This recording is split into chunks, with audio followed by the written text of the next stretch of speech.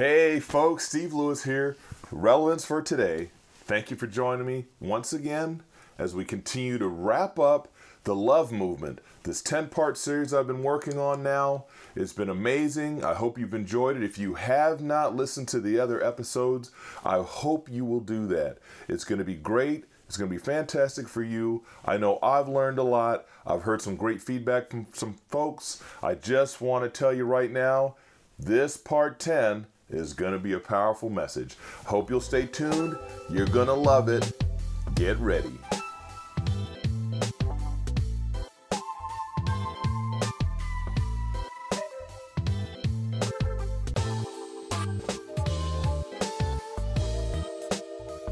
Okay, so folks, here we are once again. We're doing the Love Movement series. Holy Spirit laid it on my heart to talk about love because love is key to walking this walk of faith. If you are a follower of Jesus Christ, you need to love one another. You need to love your neighbor, and you need to love yourself, and also love the Lord with all your heart, with all your soul, with all your mind, and all your strength. So amazing things. I've covered a lot of material. I want to jump right in today because I want to go do a recap on the first message where I told you folks to concentrate on two key sets of scripture. And I'm going to pull out my Bible right now, and we're going to go ahead and dig in. You folks ready? Let's do it. So, if you'll remember, the first thing I told you folks to meditate on was some verses. We're looking at John 3:16 and 17. I'm going to be reading out of the New Living Translation. Great Bible to read out of. Very straightforward. If you get someone to know the Lord or you get somebody saved, I'm jumbling over my words, but that's all right. The bottom line is if you lead somebody to Christ and you want to give them a Bible that they're going to be able to understand straight off the get-go, New Living Translation is a great one. This one, once again, is a New Spirit-Filled Life Bible, New Living Translation, also known for short as the NLT. So we're going to dig right in. We're looking at John 3:16 and 17. Many people know, of course, John 3:16, for God so loved the world, and and they'll just repeat that, but they never really dive into the chapter or verse 17. So I want to make sure I brought that up too. So here we go. For God loved the world so much that he gave his one and only Son, so that everyone who believes in him will not perish but have eternal life. The part we forget is verse 17. God sent his Son into the world not to judge the world, but to save the world through him. Powerful portion of scripture. Too many times we just take the first portion. We don't look at the judgment part of verse 17. And the next thing you know, we've got picket signs. We're condemning everybody in the world. And people are looking at us and saying, if that's love, I don't want any part of it. So you have a lot of people who will look at certain Christians or people who think they're followers of Jesus Christ, and they will say, if that's the love of Christ, I don't want anything to do with it, because all they're doing is passing judgment and condemnation, and I don't want any part of that. So the purpose of John 3:16 and 17 for you in the love movement message was to focus on it, meditate it on the mornings, before you go out to work, before you go and interact with anyone. You get those verses in your spirit, man, so that you'll walk knowing that you're loved and you need to do the same for others. And the powerful, powerful passage of scripture that Paul wrote in a letter to Corinthians, 1 Corinthians to the church in Corinth, we're going to be looking at 1 Corinthians 13, chapter 13, of course, verses 4 through 7, which, of course, is the powerful love section that I refer a lot of people to because love conquers all. It just takes care of everything. It's the icing on the cake with a cherry on top. So, 1 Corinthians chapter 13, verses 4 through 7 reads, love is patient and kind. Love is not jealous or boastful or proud or rude. It does not demand its own way. It is not irritable and keeps no record of being wronged. It does not rejoice about injustice, but rejoices whenever the truth wins out. Love never gives up, never loses faith, is always hopeful, and endures through every circumstance. That's the other passage of scripture that I also wanted you folks to meditate on before you go out each day. You remember these passages because we're all going to deal with situations where we're going to be tempted, we're going to be tried, and we're just going to get to the point where we're going to want to snap, and then we're going to go, oh, wait a minute. Love is patient, love is kind. I'm not going to irritate people because love is supposed to be, it's not supposed to be irritable. So you remember all these things in your mind. You play these things in your mind as you're catching a deep breath and counting the 10, whether you're a supervisor and you've got someone who's being irritable at the workplace. I'm sure we've all dealt with a situation like that. You just think that in your mind. Lord, help me please to come across in a better way. Focus on that, okay? This is what the love movement's all about. The love movement is about showing the love of Jesus Christ to each and every individual that you come across, so they will in turn say, what is that they have? What does she have? What does he have? I want some of that. So, with that being said, remember those two, meditate on those two. Now we're going to turn to the actual scripture that I want to close the love movement with. Okay? So, in order to do that, I went through, did some studying, and I found in Colossians was perfect. What Paul wrote to the churches, and it's brilliant. Okay? So, here it is. Holy Spirit inspired, of course. But we're going to go to Colossians chapter 3, verses 12 through 17. Okay? And I'm putting it right up here for you guys. So here we go. Powerful passage. Since God chose you to be the holy people he loves. Once again, the love word in there. He chose you. He chose me to be the holy people that he loves. You must clothe yourselves with tenderhearted mercy, kindness, humility, gentleness, and patience. Now, it doesn't say God chose you to be the holy people he loves. You must. He didn't say you can if you want to, or if you feel like it, you can do this. It says you must clothe yourselves with tenderhearted mercy, kindness, humility, gentleness, and patience. Make allowance for each other's faults and forgive. Forgive. And in my Bible right here, it's even in bold type. Forgive anyone who offends you. That's anyone. But Steve, you don't understand. They did this to me. Everyone. Forgive everyone. Okay? Okay, so let me go on here. Okay, so like once again, he says, make allowance for each other's faults and forgive anyone who offends you. Remember, this is you, this is me. Remember, the Lord forgave you and me. I'm sorry, I'm losing my page. The Lord forgave you, so you must forgive others. And above all, clothe yourselves with love. Back to the love movement, which binds us all together in perfect harmony. And as I'd mentioned in one of as I'd mentioned before in one of the messages of this series, I had mentioned with love comes unity. That unity comes from the harmony, the perfect harmony of everything flowing and working together nice and smoothly.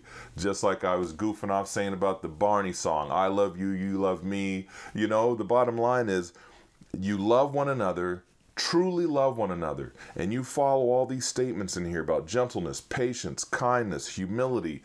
You put all that in together, you're going to get along so great, it's going to form the unity bond. Okay? And let the peace that comes from Christ rule in your hearts. For as members of one body, You are called to live in peace and always be thankful. That is a mouthful. Verses 12 through 15, just that alone, you could read that every day along with John 3:16 and 17, along with 1 Corinthians 13:4 through 7. And there should be no excuse why we can't get out here and get along and the body of Christ be united in one. So I'm going to continue on. Let the message about Christ in all its richness fill your lives. Teach and counsel each other with all the wisdom he gives. Sing psalms and hymns and spiritual songs to God with thankful hearts. And the last verse ends this way. And whatever you do or say, do it as a representative of the Lord Jesus, giving thanks through him to God the Father. Amen. Powerful. I love it. I mean, just like I said, I want to encourage you all. Take those, it would take you less than 5 minutes to read those passages I've just shared with you. If you could do that each morning, and I'm going to do the same. I'm challenging you to do the same. Read those each morning, then afterwards you pray, Heavenly Father, help me through the Holy Spirit to walk in love each day according to your word, according to the words of Jesus, according to the word of the apostles that were inspired by the Holy Spirit that wrote these words down in God's word. Help me to walk in love so that I can impact the lives of those around me, so that unity will form. Unity is key. It's not going to be easy. It's not going to be easy, but through Christ, all things are possible. Isn't that right? I can do all things through Christ who gives me strength. Remember that. Walk in love, unity, the bond. We've got to put ourselves in check. There's many of you listening to the sound of my voice. There's many of you watching this video. You know deep down in your heart that there's people that you just don't care for, and you're sitting beside them in church buildings. You're sitting inside of them. Everybody's nodding their head yes and amen, and you don't even get along with somebody that you may be walking past every morning in church, Sundays, whichever days you're there. In real life, I'm just saying the body of Christ at the moment, we're supposed to lead by example. How can we lead by example if we can't even love one another? We've got to nip this thing, folks. This whole project, this whole message about the love movement, the 10-part series, it could go on for even more. But of course, we only have so much time on this earth. We only have but so much time to go through these different things. The ball's in your court to look up more verses on love and to pray and to ask for guidance through the Holy Spirit to help you love your brothers and sisters in Christ, as well as those out that aren't and are of this world. There's so many things going on in the world right now. The world needs more love. You show the love of Jesus Christ, it'll rub off on people. They will feel that love, and they'll want to go for that. And that's what we need to do. Remember when I talked about being a pleasing aroma? What are you smelling like? You know what I mean? All those different things I talked about in these different messages, we have to learn to love one another. If you are a true disciple of Jesus Christ, you don't have a choice. You better be loving your neighbor. You better be loving one another, because if you're not showing the world that you're one of his disciples. It's God's word. It's in here. This isn't just Steve Lewis saying this. It's in God's word. It's a commandment for us to love one another. It's plain and simple. I don't want to beat a dead horse, but that's the bottom line. Right, Hope? Hope Churchill out there listening. You know, I want to thank you, Hope Churchill. Shout out to Hope. She lives here in my town. She's around the same age as my son, one of his classmates. She told me in IGA in the grocery store the other day, she said, Steve, I listen to your podcasts, and I just want to say you're doing a good job and keep up the good work. Hope, you blessed me. So I just wanted to shout that out to you and many of you out there. You know, I thank God for my wife, who's encouraged me so much through doing these podcasts and supporting me the way she has financially to help me reach all of you out there. Thank you, Barb Lewis. You're the bomb.com. So I thank you for that. Thank you for listening. Folks, there's just so much going on. I know in this last part, doing this 10-part series, when I started this series out in early February, I had no idea that 4 weeks later, my mother was going to be passing away. So within this whole love movement series, I lost my mother. My daughter and grandson have been living with us for a year. They just moved out the other day and moved to South Carolina, and that was a blessing to have them. But there was so many different things that happened in these last few weeks, in these last couple months, that I'm teaching on the love movement. I'm having to go back and read about love and fellowship and patience and kindness and all these wonderful things, because different things have been going on in our lives as well. But I just thank God for the grace that he's given me. I thank God for the love that he's shown me, so that I'm able to take that same love and get out here and show you. So with that being said, I don't want to ramble on. I hope you enjoyed the series. I'm going to go ahead and pray now.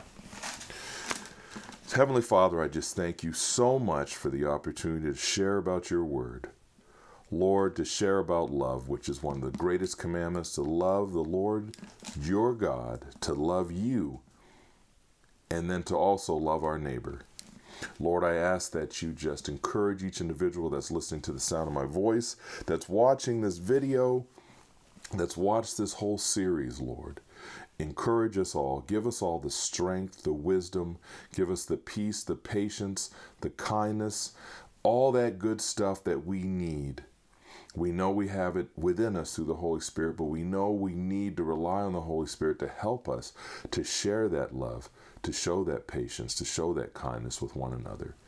Heavenly Father, strengthen each and every individual that's listening to the sound of my voice. Lord, there's so many people out there hurting. Heavenly Father, bless them right where they're at. Send them the people who are going to show them the love that you've shown us, so that they too can be encouraged, can be strengthened.